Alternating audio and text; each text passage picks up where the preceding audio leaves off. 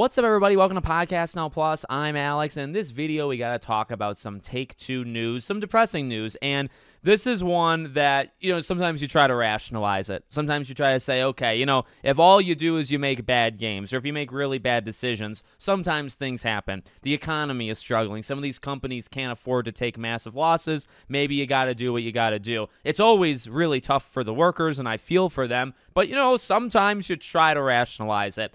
This one I have a very hard time rationalizing, and this one just doesn't make a lot of sense to me for a lot of reasons. Now, the actual news itself, right, is them really going after Private Division, which, from what I understand, was kind of like a spin-off thing. Now, they did actually absorb or buy these studios, the IPs. They did that a while ago. And so to call them indie is definitely tough, right? It's kind of like when, I think, Dave the Diver was nominated for the Game Awards, and it's like, well, that's connected to some, like, really big publisher. So although it might be indie in spirit, it's technically not indie. It's kind of the same thing here, right? So we have one of the two big teams were kind of affected by this. One of them just put out Rollerdrome last year, and I love this game. I think I did a review on one of these channels on it. That game freaking rocks. And again, the thing about rationalizing is that game kind of had it all. It's a indie game in spirit, made from an indie team in spirit, and I'll expand upon that in a little while.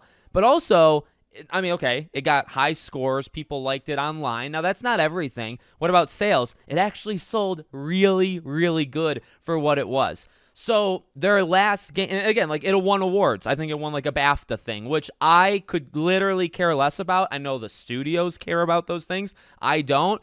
But again, when you mix in critical darling as well as the game actually sold really, really well, especially for being like somewhat indie. Now, again, that is where it gets messy because some of these teams, I think, have like 70, 80 people in them. Again, you're owned by Take-Two. They sold themselves to Take-Two. So it's like you maybe should have had, looking back, you shouldn't have done that. But you know what? I think they probably made the decision that they felt they had to in the moment. I don't think you can really blame them all for it, right? But I do want to kind of spin this to an indie-like talk, right? And it's like, so specifically Take-Two, I'm having a hard time to believing that they're like really big fans of indie-type games, right? Because although they're owning it, these are definitely more, again, indie games in spirit. And we've kind of talked about where the industry kind of has to go over the next couple years, several years, right? Where the age of the $300 million AAA games, it's going to end. And you can talk a little bit about like the scumminess of Take-Two, and maybe we can do that just really fast. I know we talked about it in the past with like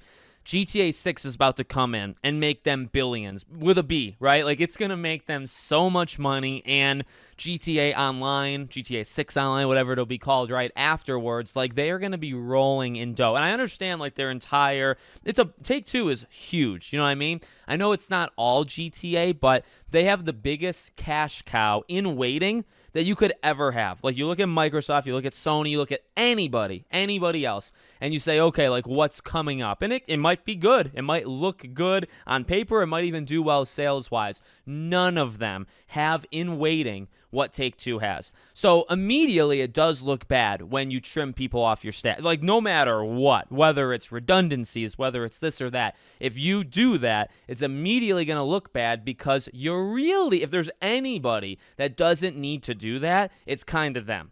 Now, on top of it, like I mentioned with Rollerdrome, like, some of these games have sold really well. These studios are profitable. So it's like you're getting rid of them for, like, what reason, right? And again, circles back to what we've kind of talked about. When you do these indie, double A, even like a single A, is that even a thing? I guess that would be more indie, right? Double A and indie.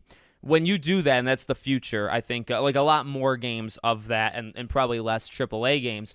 One thing I guess you have to throw a caveat in is I hope that you don't, so you're not owned or you have no link to a big AAA publisher. Because if you have that, I don't know, like, you would think these big AAA publishers would like studios like that, as I constantly say, right? Less people, less time to make a game, less budget, smaller budget, and then if you make money, you can actually probably make more money off of an indie game because what if it explodes? What if it blows up? Imagine how much you can make off of that versus, and we've talked about this as kind of a classic example, and I don't like punching down this game because I actually quite, Spider-Man 2, I think it's a great game, but if your game sells $350 million.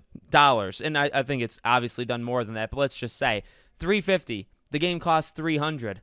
You didn't make a lot. You know, you made actually quite a bit, but it costs so much that the actual, like, your actual take-home revenue was not very high. Well, imagine a game that costs $10 million, because it's a more indie thing, and the game explodes randomly, which sometimes that can happen. Look at maybe Helldivers 2 as an example, or Pal World is a good one too, right? It explodes, maybe makes $100 million. That indie game would have outsold or outmade money of Spider-Man 2 in that kind of situation. So I know it's not perfect, and I know I'm kind of just throwing numbers, but that is what I would imagine would entice these big studios to keep these guys around. You know, keep these studios active. Instead, Take-Two looks to their kind of indie department as like the weak links, which is like, I mean, you look at actually some of like the official lingo, like the corporate talk, that is kind of what they're saying, right? Like they're doing the redundancies, they're trying to trim staff, they're trying to like focus on the major elements of their company, and it's like, well, yeah, I get that. I get that. Like Square Enix is doing that. Capcom has done that for a while. Sony did an evaluation. Actually, literally everybody has done that. You know what I mean? So it's not uncommon. It's not crazy to do. But at the same time, don't you want to keep like a potential random huge success? You know what I mean? Like maybe it happens, and if it doesn't happen, how much money are these studios really costing you? You know what I mean? Like, is it that expensive per year to keep 50 to 80 people employed? Because I highly doubt that, especially when their games actually do quite well. So it just sucks. Again, like you try to rationalize, and I can see it in some examples. Like even specifically, like if you just make terrible games, let's say, right? Like I know firings and laying off, like it's something you don't want to talk about online. It's something that like scares people off. But if you're constantly failing and you're the reason, now sometimes you don't know that. Sometimes you don't know if the actual people making the games, if they're the reason the game was bad. Sometimes it's other people that you don't even know. But if you're literally making, say, terrible products, and it's also not selling, what do you want them to do? You know what I mean? So sometimes it can make sense, but for a company like Take-Two with GTA just waiting behind the scenes for them to do studios that are not just critical darlings, right? Because that's what I think Twitter cares about. That's what a lot of these, I think, game journalists care about. Again, like, yeah, it's cool, like winning awards. I'm sure they care. I'm sure the studio has some sort of pride in that, and I probably would too. But as a consumer, and with them being developers, I could care less what awards they win. I know that I liked their game. I know that they actually make quality games that I would support, right? And I did. I bought that game, right? So it's like, okay. And then on top of things, it actually sold well. So why are you going after that? I don't know. It is upsetting. It is, and it's making, I'd say, more people than certain other layoffs. Like sometimes layoffs will happen. You'll think about it, or people will tweet about it for like a couple hours. It'll go away. This one feels like it's sticking around because it kind of feels just different, right? So then, it's not the biggest one. It's not the highest amount of layoffs compared to the other ones. Like Sony's laid off more, Microsoft's laid off more, and those stayed around, and then they kind of went away. But I just feel like this one's a little bit different because of the situation. So let me know what you guys think in the comments. Make sure, as always, you're subscribed to the channel, bell icon turned on. I hope to see you all on the next one.